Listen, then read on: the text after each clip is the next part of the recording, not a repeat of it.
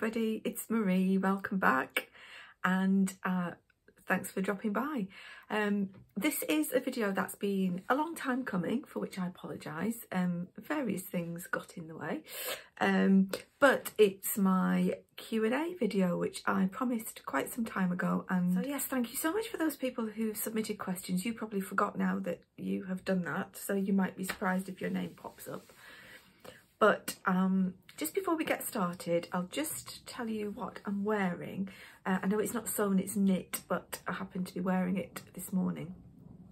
This is the Legendaire pullover from Tasha Moss, who is by Gum by Golly on Instagram and Ravelry. And if you watched my knitting video that I did a couple of weeks ago, I told you I was test knitting it. Well, I've done test knitting it, as you can see, and by the time you watch this video it'll be out. The pattern will be published, so if you are a knitter or you know someone who is and you want to ask them to knit it up for you, then give it a go.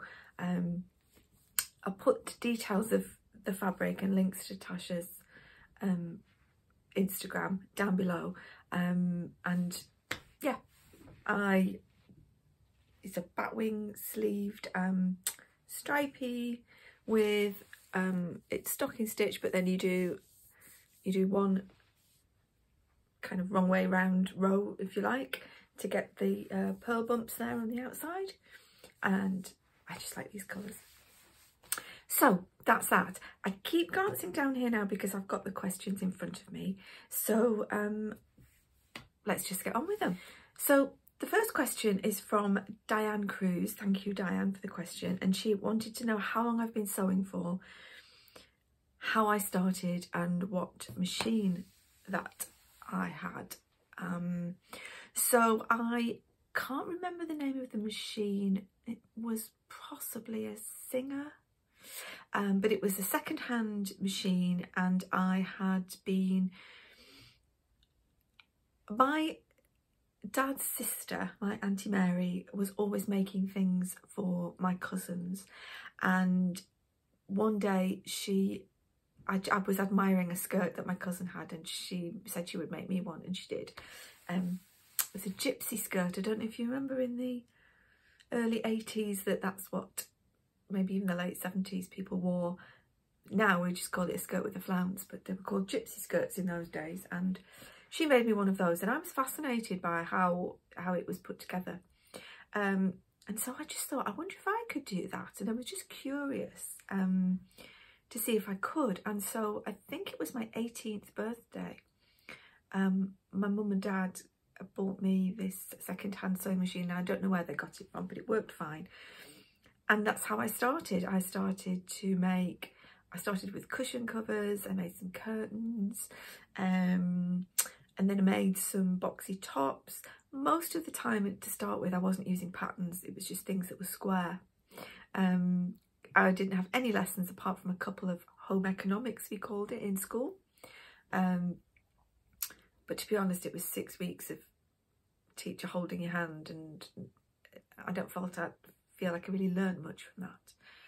But that's kind of what got me sewing, and then I've sewed on and off and started to use some simple patterns and carried on from there. Most of what I think just about all of what I've learned has been in more recent years, watching YouTube videos.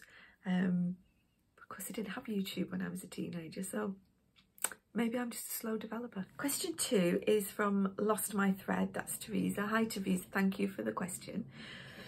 And she wants to know why I first started to learn to sew, which I just mentioned. Really, it was curiosity more than anything else.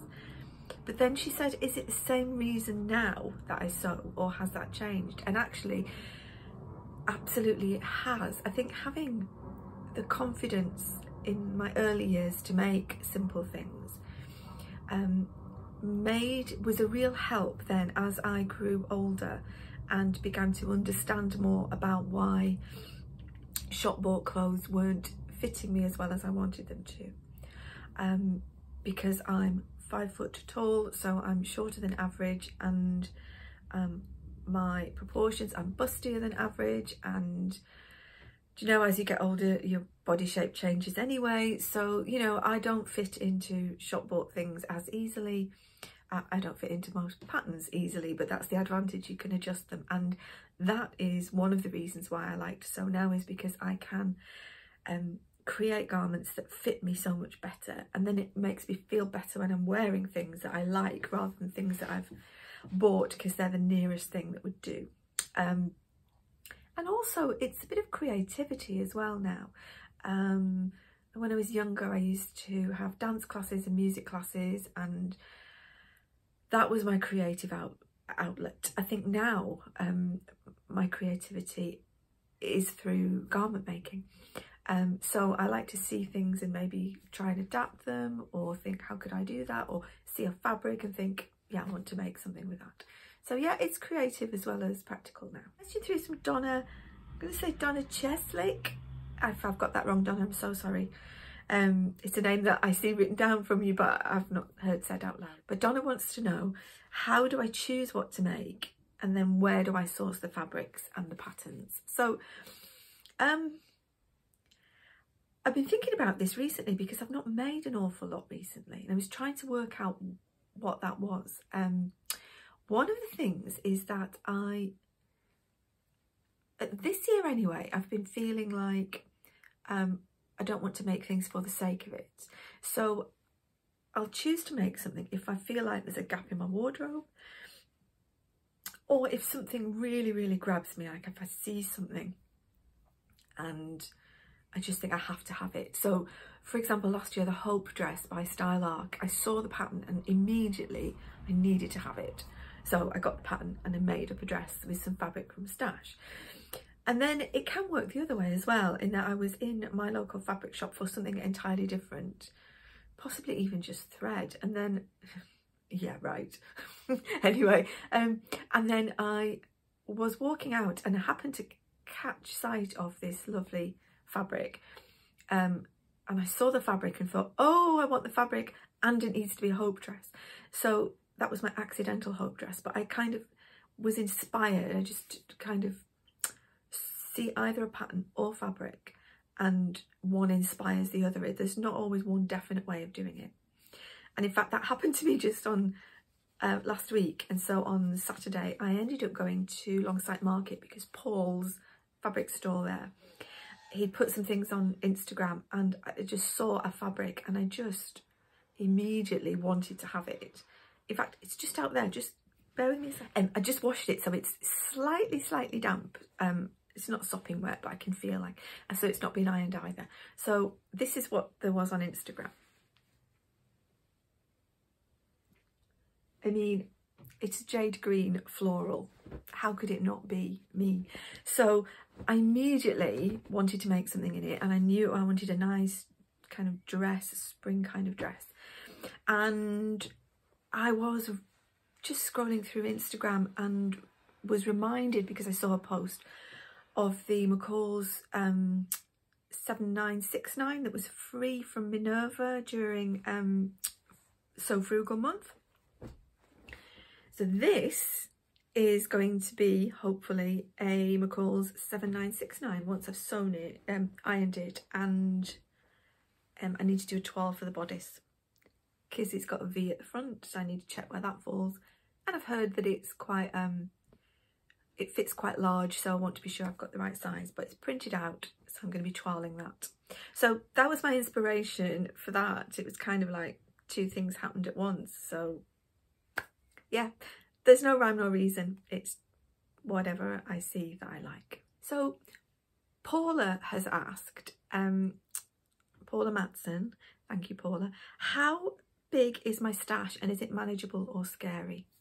That's a really interesting one, because when my stash was in the big, ugly but very useful cupboard that was usually behind me when I was recording, I felt like there was an awful lot there and I didn't have a handle on what it was, and I felt like every time I opened the door it felt quite overwhelming. But since the room's been decorated, my stash is different now. Let me just see if I can move you gently. So my stash is now in this Kallax unit, and while I was putting it in there,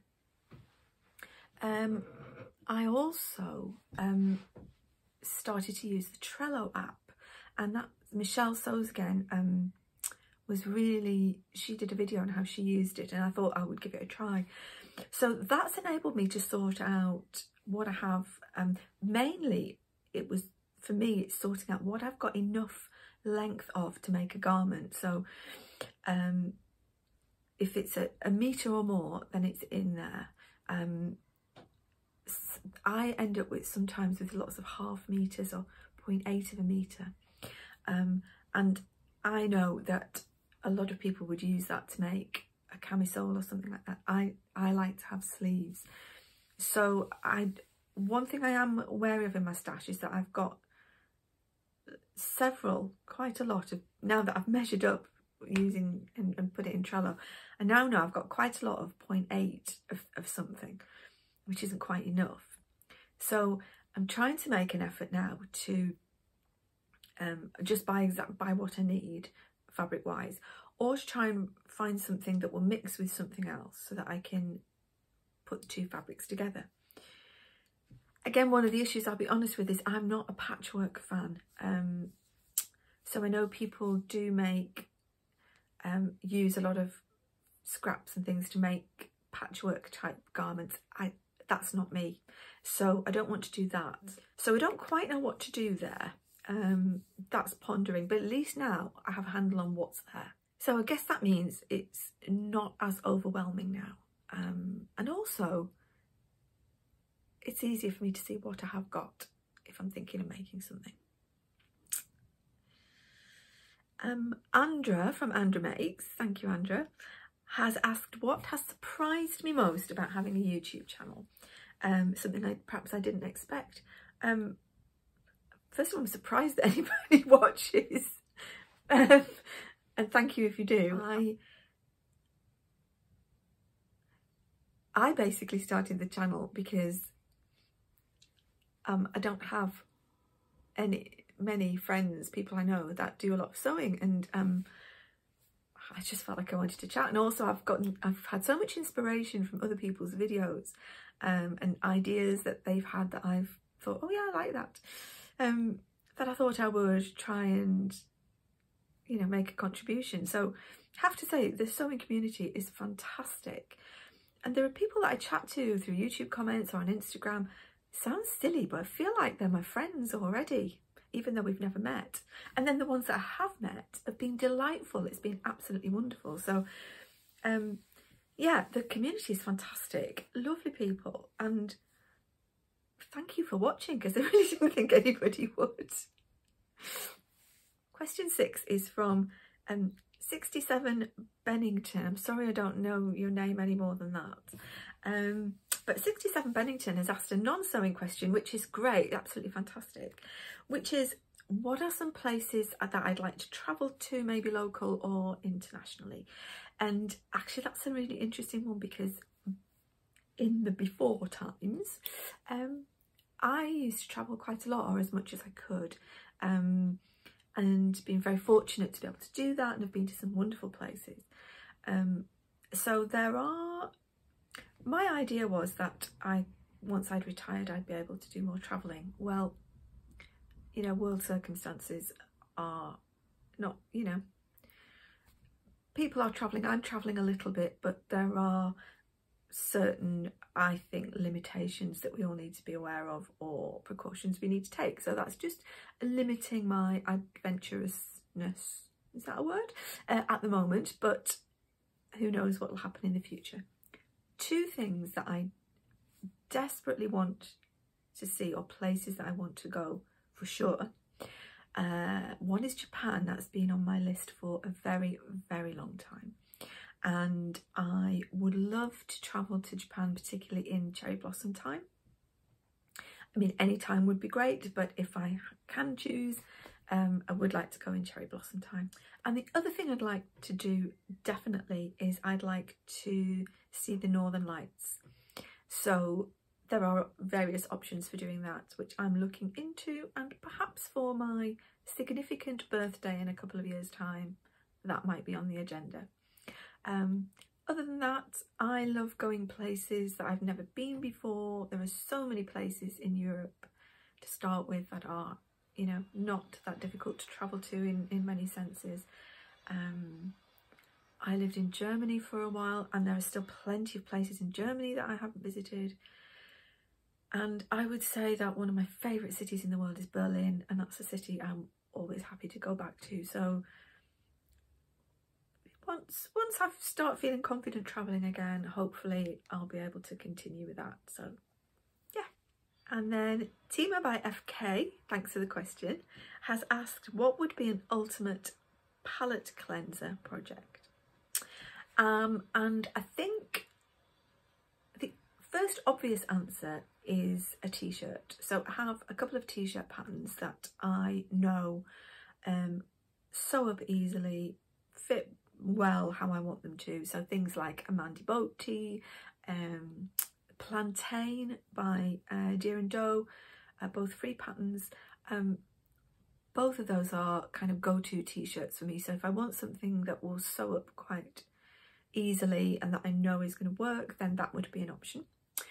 Woven wise, I like to choose things that I know, obviously if it's a palette cleanser, it's got to be easy. It doesn't have to be easy, but I have to know that when it's finished, it'll fit. So something like Love Notion's Rhapsody top is one that I particularly like. You know, it has a yoke, a burrito yoke part over the shoulders. It has a little bit of bias binding for a tie, which you can leave off. I like it on. It's a little bit fiddly, but it's not complicated. And I just know that I've got that pattern now in a format that fits me nicely. So if I'm looking for a nice woven top, that's one. So they would be my palette cleansers. And Tima's also asked another question, which Michelle Sews again has kind of asked a similar kind of question, which was, is there something that I've dreamt of sewing but would be too intimidated to try so far?